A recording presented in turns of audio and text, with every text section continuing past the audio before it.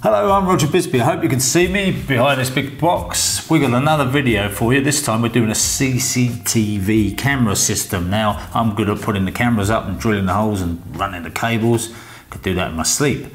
But when it comes to the techie part, I've got Dylan Garton here, who is our resident technical expert on Skill Builder. He does the complicated stuff. So Dylan, tell us about this. Okay. This is an 8-camera system from Foscam, which we got from Reichelt.com. Everything you need is in the box. You've got all the cables you need, 8 cameras, and a little NVR box, which does all of the clever stuff, the recording, and it gives you your interface into the system. What's an NVR box? Come on. That's a network video recorder. Right. All of the cameras are HD, so they give you the clarity so that you can see number plates, you can see people's faces, see everything that you need to see. It uses power over Ethernet, so that means that your picture and your power is coming through the same cable, so you don't have to run separate power supplies. Well, that's going to save me loads of time actually, because that does take up a lot of time putting power supplies to cameras. That's good. Yeah. And it's also plug and play, which means, as you would expect, you plug the cameras in. About 30 seconds later, it's done all of the configuring for you and the picture just magically appears. I might not need you after all then. If it's that simple, you know, I've never done it before, but I'm sure I could. Go on, that's what right. else you got? And it is IP66, which a lot of people might think, of course it is, everything's got to have that protection, but some of them are IP65, which isn't quite as good. So you've got protection from dust and water ingress, but I have to say, the connector for the camera isn't actually waterproof. So unless you're drilling the hole directly through the wall and mounting the camera with a cable going through the wall. Into a dry position. Yeah, into a dry position, you're going to need to get an external box, which I think you can get from Reichelt as well. Another thing you're going to need, which isn't in a box, if you're an UK power supply and you don't have that 2-prong thing, you're going to need a little adapter to get you into our 3-pin socket in the UK. But again, that's something Reichelt supply and very cheap, very easy to do. Yeah. Yeah, absolutely. So what else have we got? It's got motion detection, so that means that you can record just the motion, so that if anything happens, you want to play back the footage, you're not going through loads of hours, you're just going directly to where the motion was recorded. Oh, okay, that's brilliant. Yeah. So if I'm away on holiday, I'm taking this, would this give us 2 weeks worth of recording if I'm away for 2 weeks? Well, it's got a 2 terabyte hard drive, which is very generous, but you can't get a figure for exactly how much footage you can store, because you can have different quality settings, but you're definitely going to be getting weeks of material rather than days. And right, so if you lowered the quality on the camera, you could get a longer recording time on it. Yeah, absolutely. But you would lose a little bit of definition on the camera, so you might not recognise. Yeah, it looks. It'll look a little bit more compressed. So you can just play with the. I think once you've had the system up and running for a few days, you'll figure out the quality setting that you want. Okay. You say, right, okay, that looks okay, and I'm going to get about a month's worth of footage. And one really handy feature is that it keeps the most up-to-date footage. So when it's full, it doesn't bother you. It doesn't bother you. It dumps the old stuff. Oh, okay, all right. So long as you're back from the Caribbean within a month or so, you should be all right. Yeah, that's right. So that's a nice feature. It's also got night vision, so that once it dips below a certain lux level. Yeah, gets dark. Look, the way he complicates everything. Once it gets dark, it switches to night vision, which is black and white, and you can see the little ring of lights around the lens. Oh, how nice. And it's very clear as well. You can still see a lot of the detail that you'd see in the day. You can see it at night as well. Yeah, okay. So anything else we need to know about it? No, I don't think there's anything else apart from you can. There's an app, and also you can view the images through a web browser remotely as well. Oh, well, okay, right. Well, I'm going to get cracking. I'm going to go up there and start drilling and fixing these cameras up in the appointed positions, and when I've done that, you're going to take the cables and plug them in, do the easy bit. That's right. I'm going to sit in the warm and just take the cables through the hole and plug them all into the box, and we'll go through the setup. Brilliant, okay.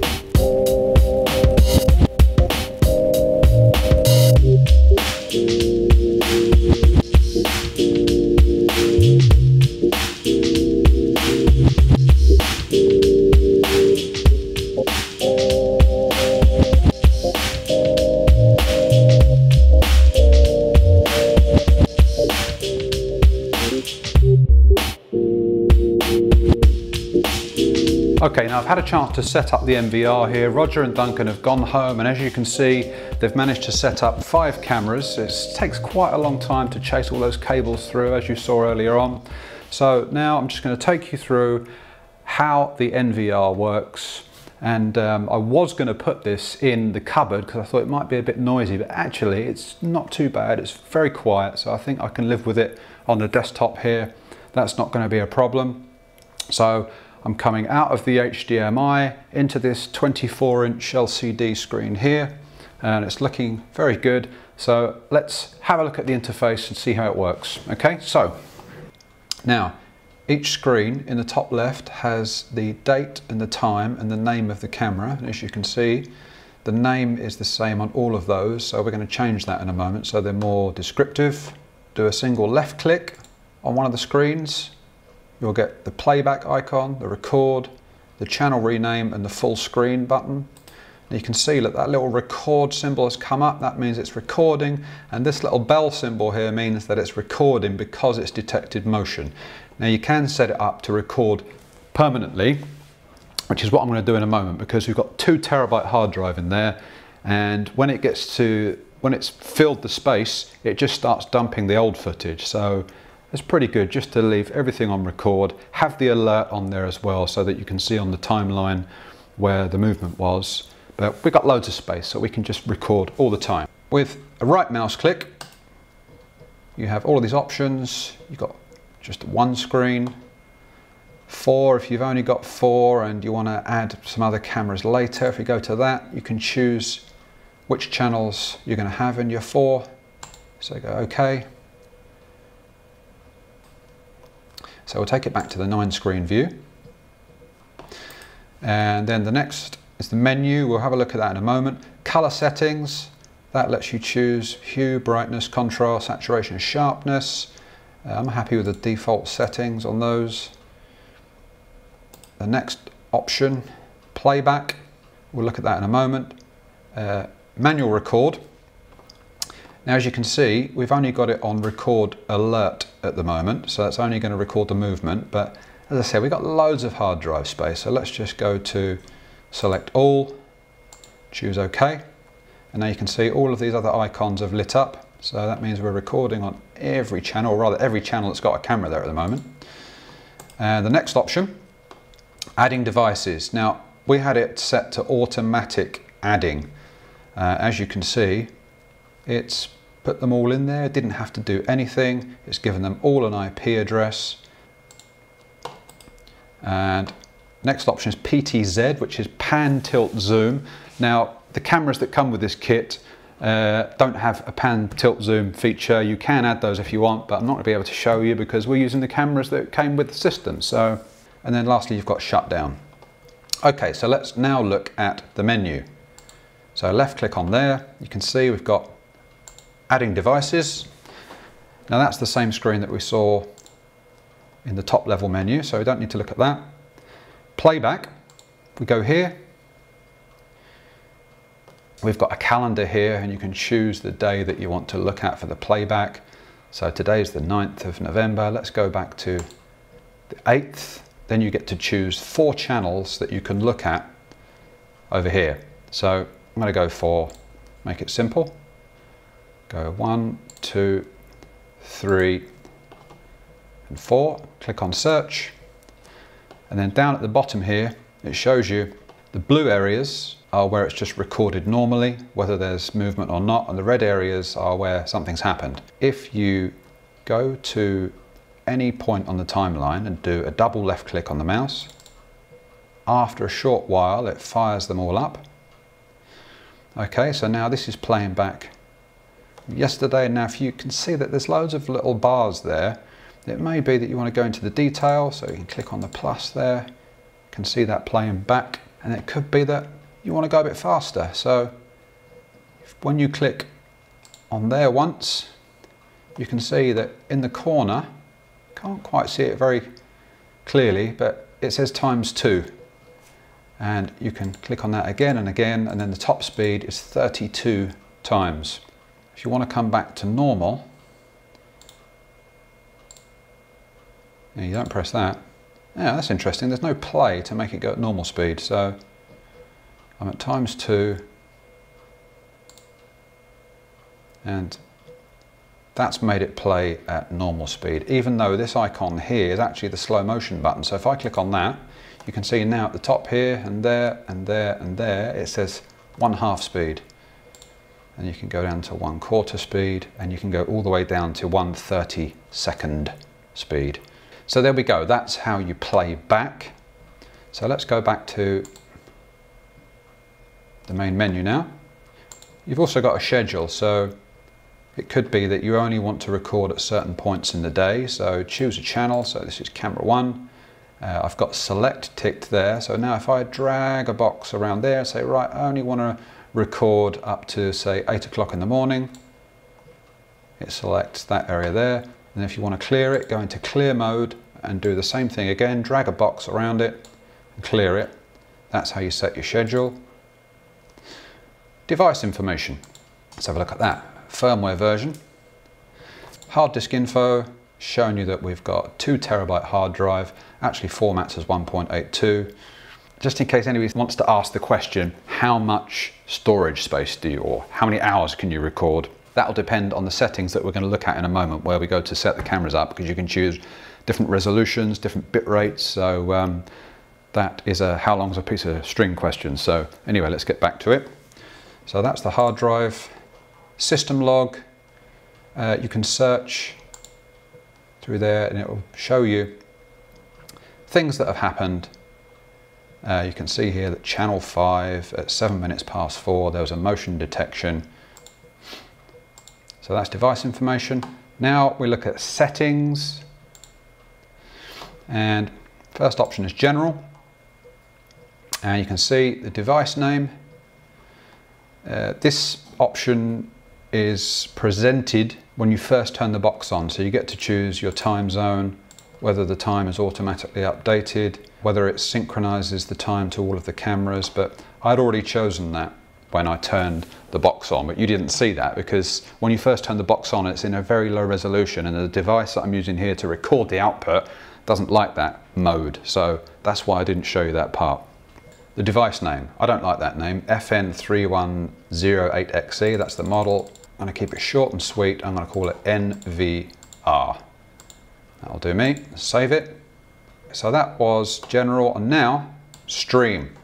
Here is where you set the bit rate and resolution for all of the cameras. We're working on the first camera here. The first option is stream. You get to choose whether you're looking at mainstream or substream.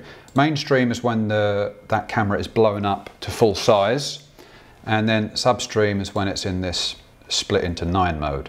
So that we can see what we're doing, we go to substream, and you can see that it's at 644.80, 1 megabit, 15 frames a second. That's fine. And but now if I save that, if I go back out, and what I want to do is take camera 1 full screen. You can either do a double left mouse click on here, or you can click it once and then choose the full screen option there.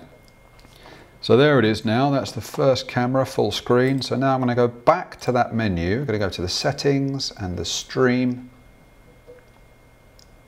If we look at channel 1, you can see we've got the maximum resolution set up. So these cameras are 720p, which is fine for CCTV. You're going to be able to see all the detail you need. But here's where it gets a bit strange, because bear in mind that these cameras came with this system. They're made by the same company. But when you try to say, 1 megabit, that's not that much. So let's try and go to 2 megabit, click on save. He's happy with that, that's fine. Now, the frame rate is 19.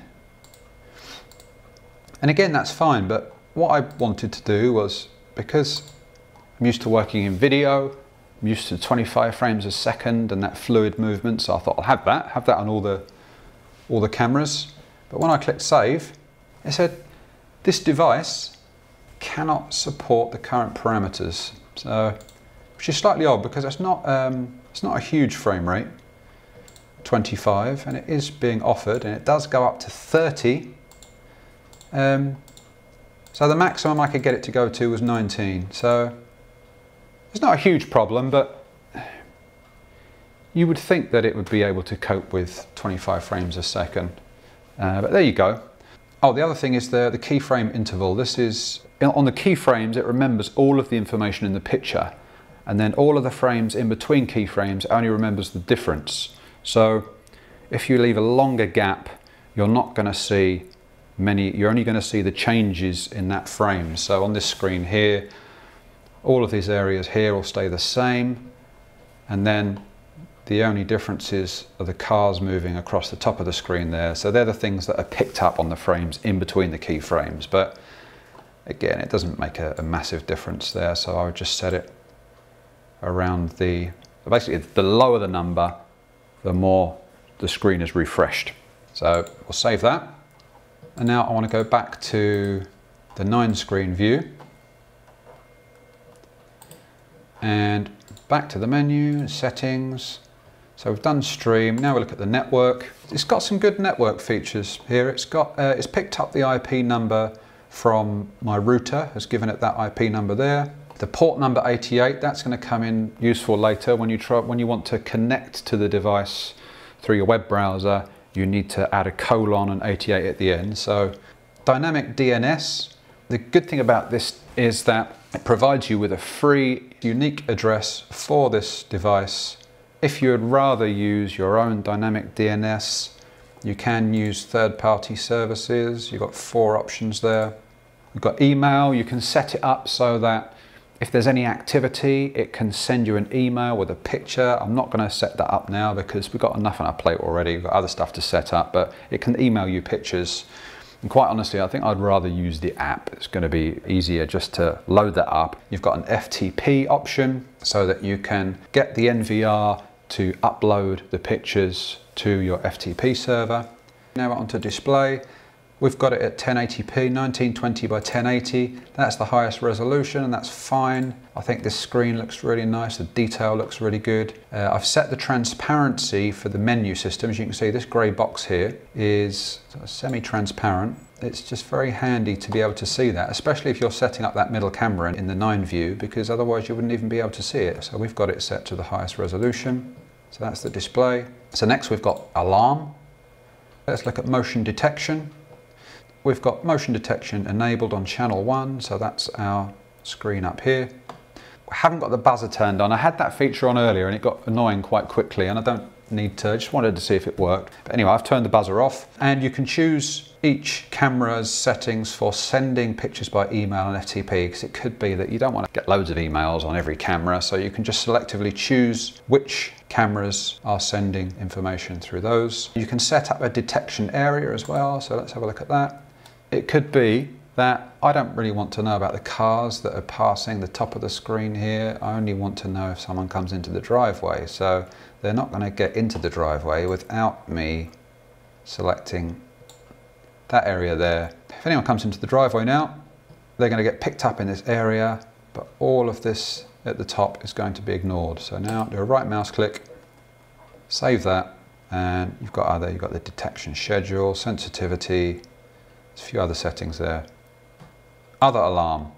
Now these are also quite useful because you're going to want to know if you've lost your hard drive, or it's full, or there's an error, or there's a video loss. So those ones are quite handy. So I'm going to choose yes for all of those. So they're the alarms. And the last option in settings is OSD, which is on-screen display. Settings for channel 1. Channel name, I can't change that here. The only things I can change, this mask thing is ghosted out, I can't do that either. So I can just choose here whether the channel name is displayed and the time. So that's fine, I'm happy to have those default settings there. So I'll save that, and now I'm going to go back again. This is the top level menu now. We've done all of those. The last one to do is system. And as I mentioned earlier, you can set up user accounts. If this is being used in a business environment, it could be that you want to allow some people just to look at the footage but not to monkey around with the settings. So that's where you can choose different accounts. So we've just got admin, that's fine. I'm not ever going to need more than that. Upgrade the firmware. You can do a local upgrade, If you've got the firmware on a USB stick, you can just plug it into the other USB port on the back. I prefer to go remote upgrade, and it checks for the firmware, and then after a while it comes back to say your software is up to date, which is good.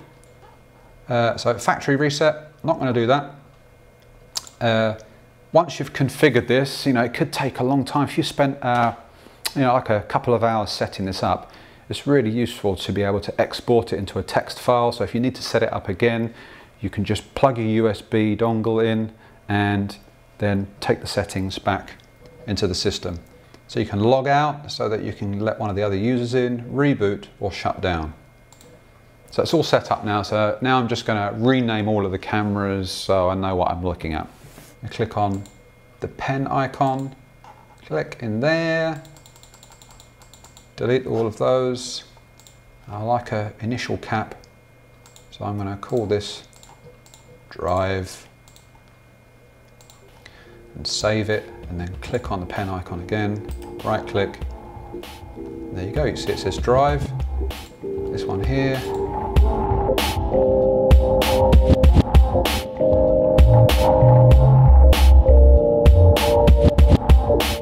So that's pretty much it. It's all set up now, and as I said, I've only got 5 cameras, but Roger and Duncan did a really good job to get those 5 done in a day. And now when they come back, we're going to do 1 more in the garden, and we don't know where we're going to put the other 2. We're probably going to put one of them indoors. I don't know, we'll see. But there's just one more thing to tell you about.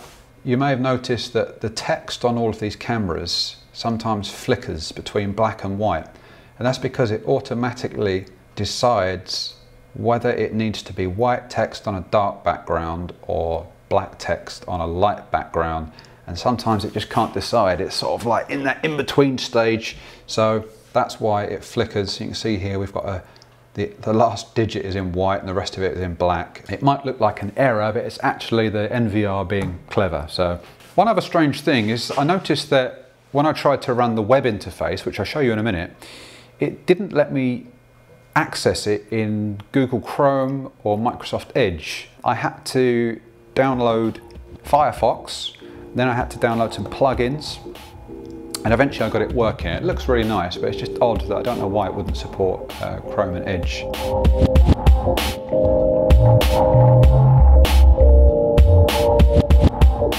Okay, so now let's have a look at the app. I recommend using a QR code scanner to scan the front of the box because it'll take you to this app. There are quite a few Foscam ones on the App Store, so if you do that, you'll make sure that you've got the right one. Okay, so let's load it up. This is what you first see. We want to add a new device, and you can either search on your local area network, you can scan the QR code from the interface on the NVR, or you can manually enter, and that's what we're going to do. So now I'm going to enter my dynamic DNS address of the NVR. So that is, yes, you have to put :88 at the end and then connect. And there we go, it's already found the device and it's successful. And now you can see it appears in the list. So if we tap on it, you can see it straight away. It can see the pictures from the camera, and now you can just flick to the side to get all the different cameras. So that's handy, like that. And then you've got options for taking a screenshot, recording locally to your phone or tablet, image quality, clear or flute, not sure what that means. You can do image rotation,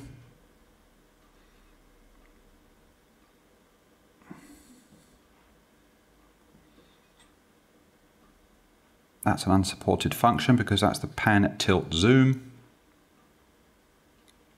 That's something that's coming soon, I'm not sure what that is. Or you can just do a 4 up or the 9. I'm not going to see an awful lot in the 9 there, but it's a really good app, I have to say. It works really well over 4G as well. There's no lag, or very little lag. You can also play back. So I go to search and go to channel 1 again. And then if you want to go back, so that's just moments ago, you can just slide across here to go back to earlier. So if I go back to, here we go. So the controls for playback are quite simple on the phone, but you know, it does what it needs to do. I am very impressed. We just want to thank our show sponsor. Rykelp is an online retailer for tools, tech and consumer electronics. Many of their products are up to 20% cheaper than anywhere else in the UK. Lastly, don't forget to subscribe.